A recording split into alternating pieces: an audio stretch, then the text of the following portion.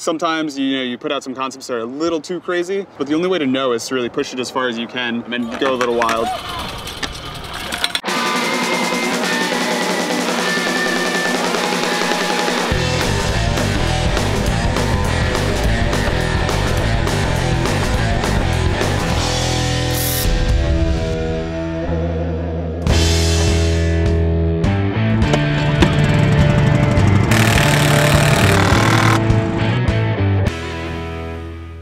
We tested slippery when wet in Maine, which was basically a hockey rink turned at an angle.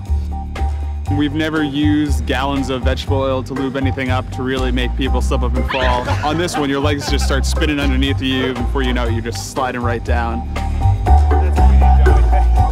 What we found was that it required way too much oil to get that greasy effect.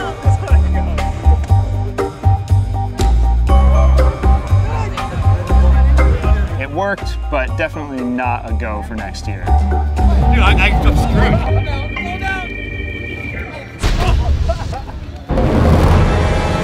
Undoubtedly the most complex obstacle we've ever built.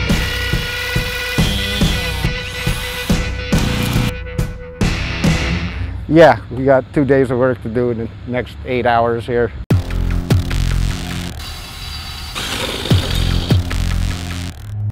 You know, the goal of this really is while people are pushing it around, they can watch the cable lifting up a big weight, and then if they want, they can wait and see it drop and cause a big splash, and that's supposed to be the second part of the obstacle.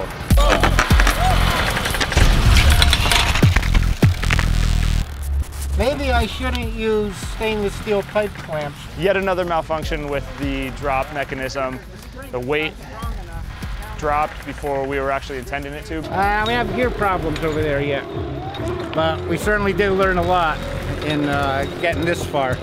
The general idea behind the obstacle of teams helping to push something to move a heavy weight is great. People enjoyed that aspect of the obstacle. One word, how'd that make you feel? Awesome, awesome. It worked in theory, it worked a little bit in practice. Ultimately though, revolving door did not